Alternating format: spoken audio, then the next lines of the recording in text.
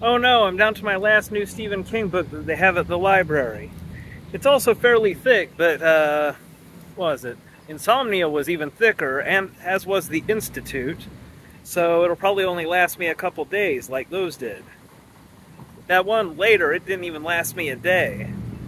You know, I don't think I can read them so fast because I'm super smart or something. I just think Stephen King has a really good writing style that makes for easy reading. Now, a few of his books, like Salem's Lot and Pet Sematary, are not like that, and I didn't like them that much for that reason. But man, just sit down, read a Stephen King book, breeze right on through it, and it's a good story. You know, I'll tell you, one of the things about the determinism of the universe is really, it makes things a little boring. You know, I don't really bother talking with people because, like, I know how any conversation is going to go because I've had enough conversations with people. Like, I can make small talk with people pretty well, but discussing any serious matter is off the table because people already think silly things. And, like, I know how they'll defend it, and I know it's a waste of time. So, most of my thoughts I just keep to myself. Like,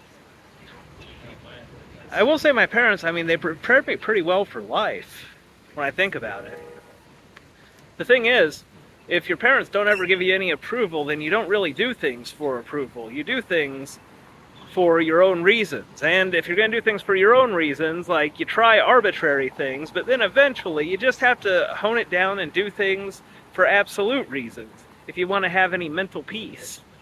And it's taken me a while to get there, but I do. You know, this God stuff, like, man, it's weird, and I'm tired of it.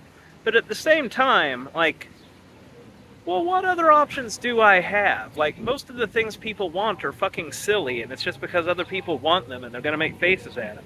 If that shit doesn't work on me, and it doesn't, then, well, I mean, I can only do, like, just kind of enjoy life as much as I can, and I actually do enjoy life kind of a lot, all things considered.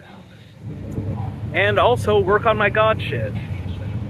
But now most of my heavy-duty God shit's done, so just get that relaxing job at McDonald's with that SSI and low-income housing and just kind of, I don't know, watch Netflix and shit. You know, actually, now that I think about it, my dad reminds me a lot of a woman. Just like not understanding the principles of things, but changing the topic, trying to confuse me, you know, and use emotional prods. But then again, that's why it's hard to hold on to a woman. Like, women like to argue, and they always lose. Like, my dad could only win an argument with me as a child because he could just shout me down, and I'd listen because I was a good child. But it's like, if I'm on some sort of level playing field with somebody who uses that tactic on me, they just eventually explode and go away. So I'll probably be single the rest of my life. Again, you know, that's why I wanted to marry that French girl, because, like, hey, it looked like she wouldn't do that, and therefore I could just pump her full of babies, make her happy the rest of her life, really give me something meaningful to do for the next 40 years or so. You know, more so than watching Netflix. But, you know, realistically, I mean, that's okay. Probably die of high blood pressure. That's just assuming this whole God thing doesn't pan out for me. I don't know, I don't have an explanation for that tooth thing, though. Kind of says that the God shit is going to pan out for me. You know, one of the annoying things about being me is that even though, like, somebody who's even been to grade school should know that the number of people who think things has no bearing on the actual truth of it. So I find that I've spent my life fighting the world.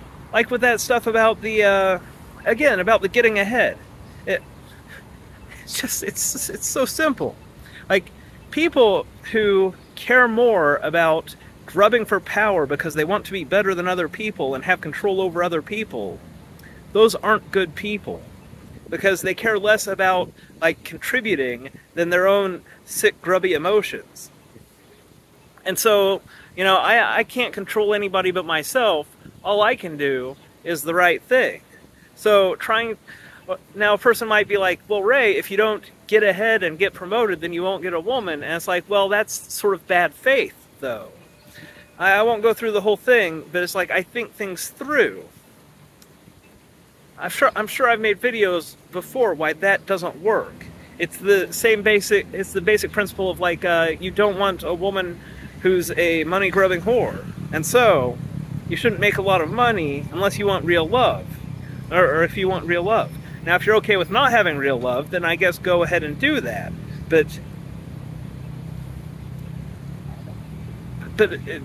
it's nonsensical to me, because it's like, well, I mean, then it's like, just why?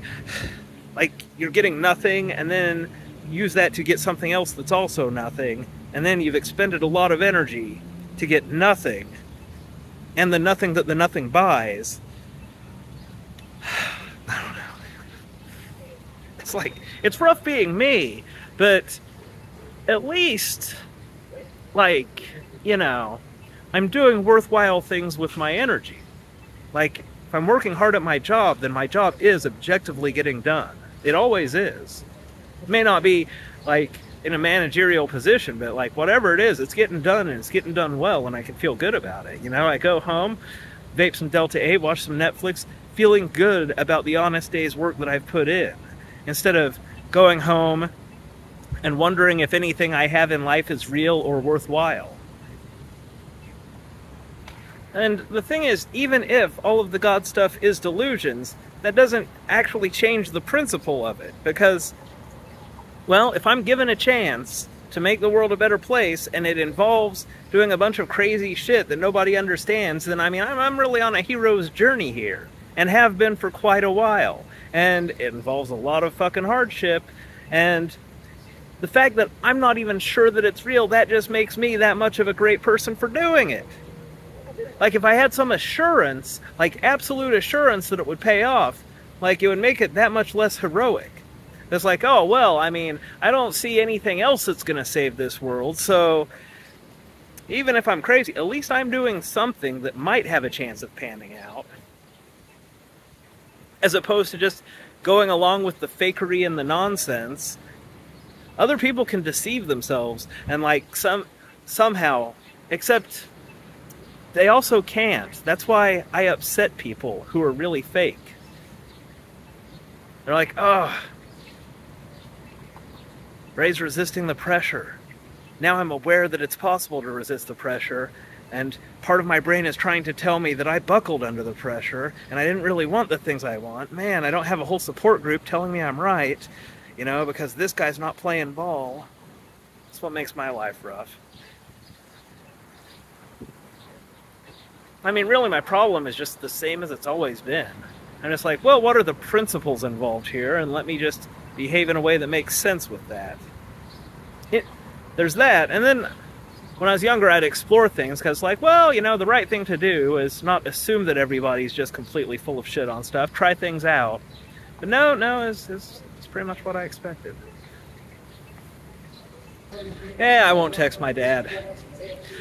I mean, the thing is, anybody who's ever met me could tell it would have been very easy for me to get good grades.